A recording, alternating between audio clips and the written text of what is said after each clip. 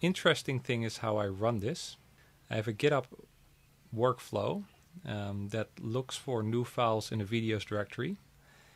And then it sets up an Ubuntu instance. We get UV. We install Python. We sync the dependencies of this project. And then we run the script. And as you notice, this is not with -- file because that's more like for local debugging. This will just look in the video folder if there are new files. I have to set these keys in environment as well, so that those are loaded in.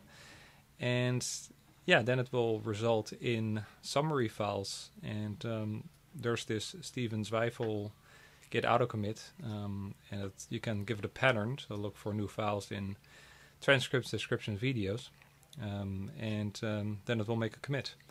So basically when I push files up to this repo, it checks if there's new files in the video folder, does the thing, and then it commits the results. So we can see that in action here.